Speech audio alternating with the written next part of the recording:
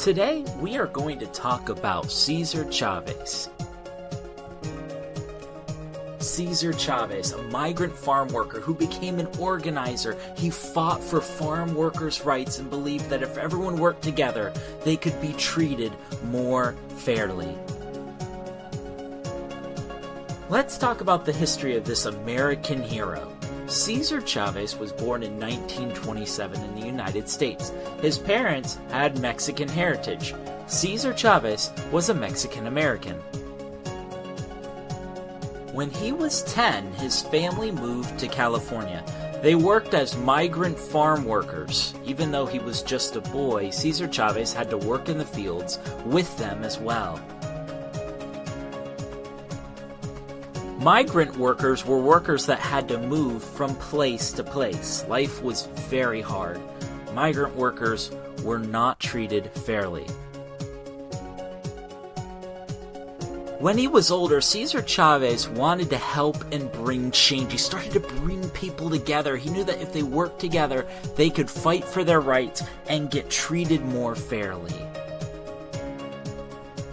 He began giving speeches and even led marches and protests.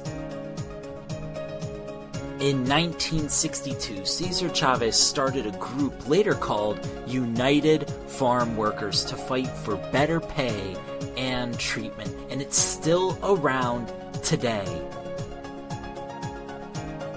In 1965, they led a successful strike against grape growers in Delano, California.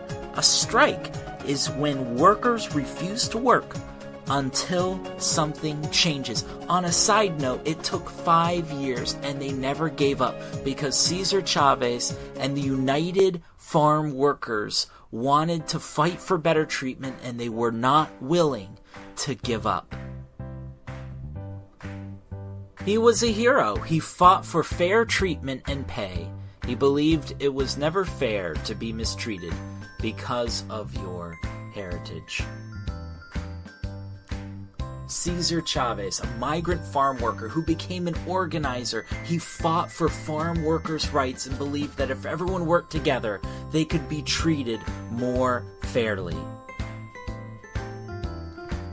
Thanks so much for watching this video on Cesar Chavez. We hope that it was helpful to you and that you were inspired, and we hope to see you soon.